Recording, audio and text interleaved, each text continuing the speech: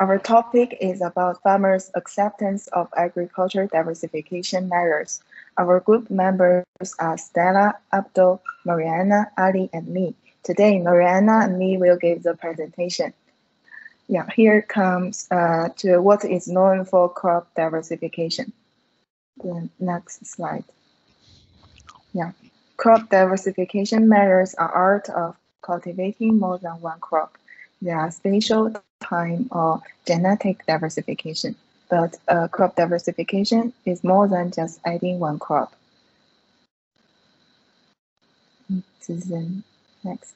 There are factors influence the use of crop diversification measures by farmers. It includes the complexity in production systems and actors involved, also gap between research and practice, with farmers in the center. But we know that there is little known about farmers' criteria to adopt crop diversification practice. Only some case studies have been done in China, Africa, and in Europe, but only in Germany and France. Here we have a meta-analysis of global studies about diversification. We can see that diversification strategies are identified in 7 strategies. The rotation are the most adopted crop diversification strategies in the world. However, we still don't know what are farmers' criteria to adopt crop diversification measures, especially in Europe. So here we come our big questions.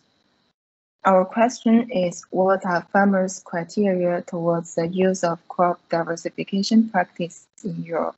Our object is to understand farmers' criteria to adopt or not crop diversification practice in Europe. And then the floor turns to Mariana to introduce our research question and methodology. So, following what Mensha was presenting, we defined 4 specific research questions. The first one that will be achieved at a regional scale, and then the second, third, and fourth questions that will be achieved at a regional or local scale. So, our first research question refers to what are crop diversification practices that are used in Europe, and what are farmers' rationales to use those practices. For this question, we set 2 hypotheses. First, that there is high variability of practices across regions within Europe, and that the main practice is agroforestry. And second, that the level of adoption on farmers' rationales differ among the regions. Then, at a more local scale, we define our second research question. What are the main factors that influence farmers' intention to adopt crop diversification practices? And here we expect that group norms and perceived ecological benefits have positive effect on farmers' intention to adopt crop diversification strategies. Our third question is which adoption obstacles or barriers are perceived as most important by farmers. And for this, we hypothesize that technical knowledge, mechanization, implementation cost, and market access are among the most important obstacles identified by them. And finally, our fourth question is what are farmers' criteria in selecting crop diversification practices?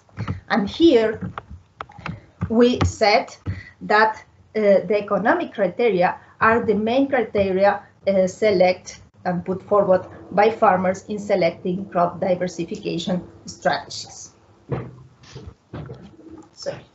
So to answer this question, or to address these 4 questions, we propose a 2-year project where we will start from an European scale, so to answer research question 1, and then go down to a country and a regional scale to research question 2, 3, and 4. So we will start with literature review and making interviews to experts, in particular people leading big projects that are being carried out in Europe related to intercropping and cropping diversification practices. This is the case, for example, of Remix project or driver impact or leg value project that were also mentioned in this course. With this previous information, we will develop and implement a general survey to ask about main practices known and used by farmers and since when, and the reasons behind using or not them. This survey will consist on an easy form, and we will implement it with the coordination and collaboration of local institutions in each country. After this, and with this information, we will select some countries and regions, and we will go deeper on their study to answer our research question 2, 3, and 4. So for this, we will process and analyze the information of the first stage through mapping and typology construction. And according to this, we will select 3 countries, and in each country, 3 regions where we will work. The final selection will be defined, of course, by the results of the previous stage, but we are going to take into account the criteria of having contrasting situation according to the level of implementation of practices and also the type of practices that are dominant. In each region, will be a local research team and also integrated with local people, involving and with leadership of these local people that will work with focus group involving farmers that use and farmers that don't use diversification practices. At this level, we will combine the use of survey with interviews, in-depth interviews, and direct observations on farm, and we will also develop workshops.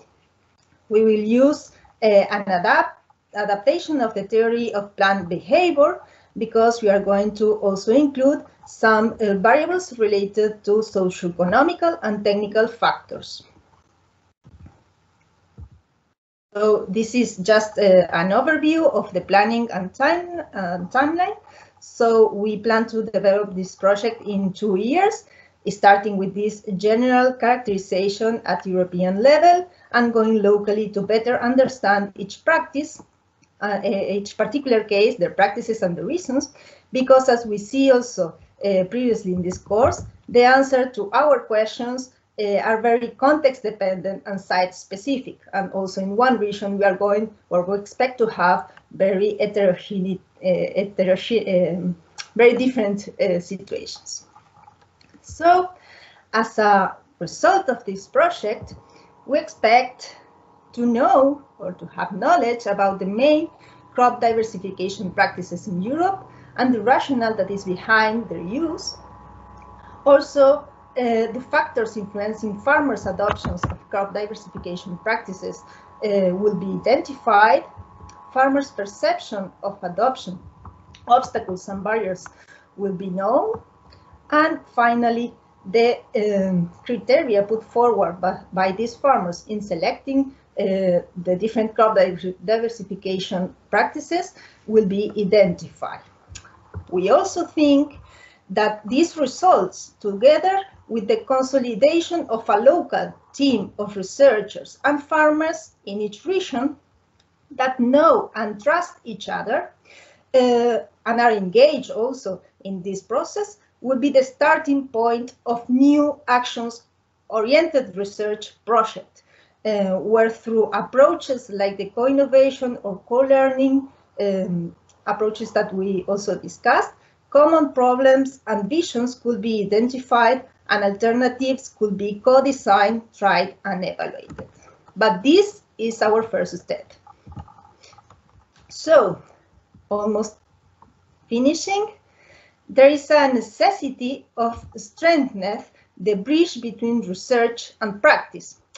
Farmers' decision plays a central role in the sustainability of food production systems, and so we need and we should take into account, and as a central point, what are their needs, their reasons, and their criteria of doing what they are doing now, and why they are not doing some things today.